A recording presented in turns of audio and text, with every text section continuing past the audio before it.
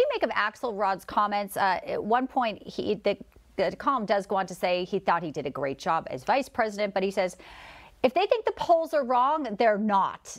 And I'm thinking the polls are already so bad, Victoria and Joe. How low can they go with this impeachment inquiry and the pressure getting turned up? Well, I think Axelrod hit the nail on the head, and that's what bothers the Bidens so much. Joe Biden is used to constant praise. They pummeled the press secretary the other day with the polling, and she basically said, yeah, we know what it is, and we're just ignoring it. They know the polls are correct. They also know it's almost a year in advance. Anything can happen. But Joe Biden doesn't like to be criticized. He's a prickly guy, if I may say so, and he just doesn't like it. But the facts are what they are. His performance has been miserable on every front: foreign policy, domestic, economic, you name it. And Bianca, Axelrod is a very astute politician. Now, Joe and I worked in the Senate with none other than Senator Joe Biden.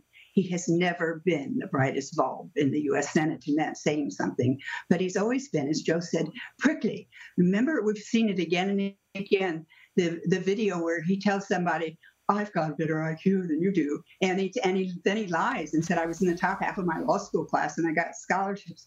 Who does that? Well, yeah, and that's the thing. When you're a career politician, all of this lives out there.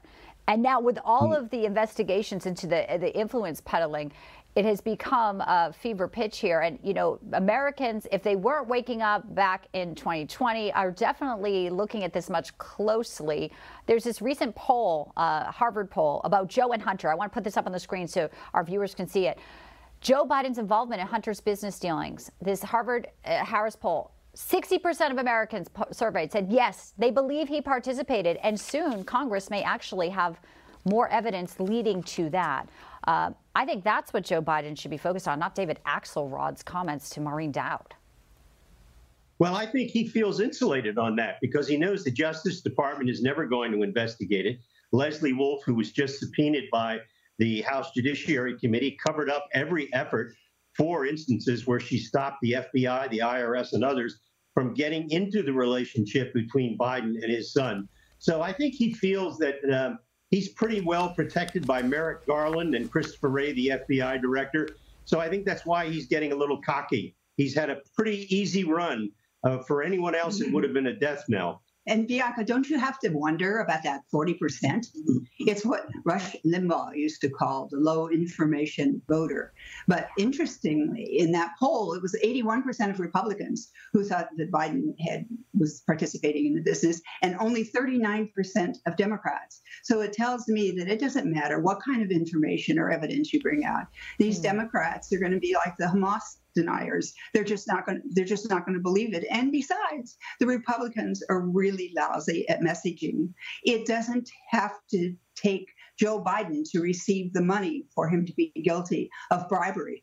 All he has to do is commit an official act on behalf of somebody else getting the money. That would be Hunter. And the official act was firing the prosecutor that was investigating Hunter's company. So the bribery is already established legally. It's just that the Republicans are really not good at getting that information out. They keep saying, "Oh, we're going to track the money to Biden." Well, they don't have to.